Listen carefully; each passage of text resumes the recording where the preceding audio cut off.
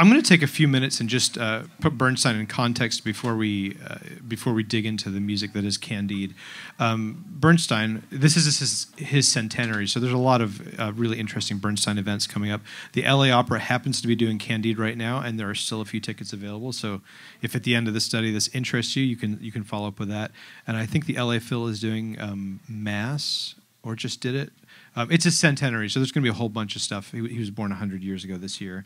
And Leonard Bernstein, one of my personal favorites for sure, he was kind of like the Quincy Jones of his era. I don't know if you guys have seen the Quincy Jones interviews that are kind of making the rounds right now. They're pretty colorful, and they're hard to forget once you've read one of them. Yeah, yeah.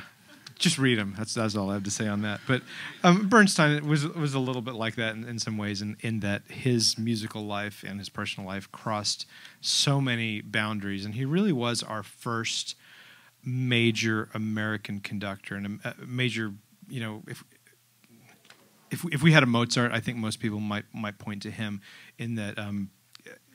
He was a combined composer, conductor, pianist, and a very capable teacher and lecturer. And he did these great young people's concerts and the unanswered question lectures at Harvard, where he just talked about music philosophically, and he saw it from all sides as a conductor and as a pianist, someone who recreates the masterpieces of previous eras, and as a composer who is actively composing new and original works. And I think his life was very much split up between those fields, and I know one of the regrets at the end of his life was he wished he had spent more time composing, because he wasn't as well known as a composer as he was for other stuff, even though he did have some real masterpieces.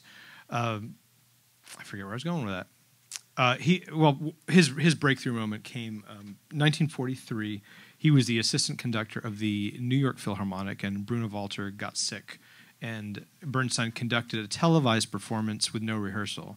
And the next day, he was on the front page of the New York Times, and that's where he started to get a lot of attention, and that kind of stuff. So we mostly know him. His most lasting works would be West Side Story, of course, and the Symphonic Dances, which we actually studied here a couple of years ago. We did a long-form study on West Side Story. This Candide overture, which I'm going to talk about Candide in a second. Candide is a pretty complex and unique work. He did write 3 symphonies. He wrote 1 or 2 movies. I can't remember, but he was not really. That's not a genre that he really focused a lot of time in. A good number of musicals / operettas, of which Candide is one. So that's Bernstein in the context of history, and now we look back on him. I mean, and his friendships and his legacy, because he was a Harvard grad. He went to Curtis, and I mean, much like the Quincy reference I made earlier, his roommates were Adolph Green and like people who just ended up going in and out of his life in very major ways. He was very well connected by virtue of being so incredibly talented and prolific too. So.